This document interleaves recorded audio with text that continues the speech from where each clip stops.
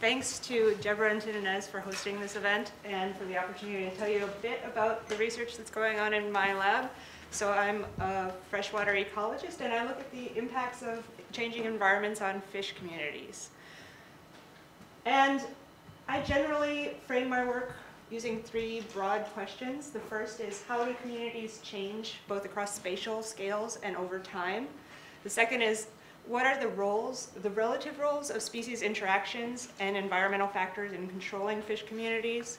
Thirdly, can we make general predictions across systems? So whether that's tropical or temperate systems, whether that's aquatic systems or terrestrial systems.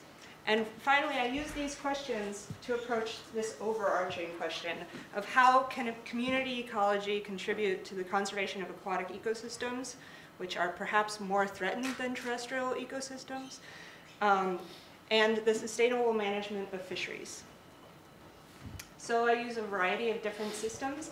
I look at several different factors, and mostly I've been concentrating on climate change, introduced invasive species, and the impacts of gold mining in South American streams. So most of my work focuses in two different regions.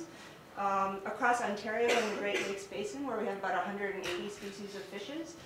And then in the Guyana Shield, which is in northern South America, where there are about 1,200 species of fishes, and there's a lot of gold mining destroying habitat. And on this topic, I've just formed an M-cubed with Aline Cattell from Civil and Environmental Engineering and Hernan Lopez Fernandez from EEB.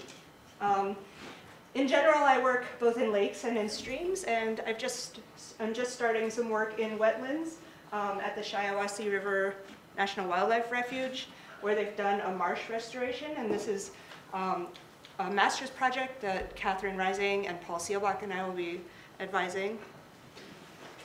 I use a variety of different methods, so standardized field sampling.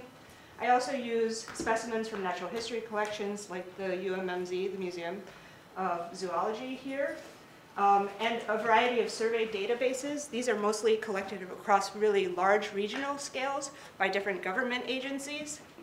And finally, I'm setting up a number of experiments, both here in the Dana building, and also I'm proposing an experiment to be done at the Saline Fisheries Research Station. This is a DNR facility where they have fish ponds that I can set up a competition and warming experiment that's pretty large for what we've tested in fish so far. And just a few courses. So in the winter semester, I teach the science and management of the Great Lakes with Paul Seelbach and Jen Reed from the Water Center. And then the ecology of fishes. Also in the winter, this is 400 level class that has graduate and undergraduate students. With Hernan Lopez Fernandez from EEB, this summer we'll be teaching a 2-week field course at UMBS. This is part of their Transforming Learning program, and we're focusing on Michigan fishes and changing environments. And then I'm also proposing for the future a SEAS course on field methods for understanding change in aquatic ecosystems. Thank you.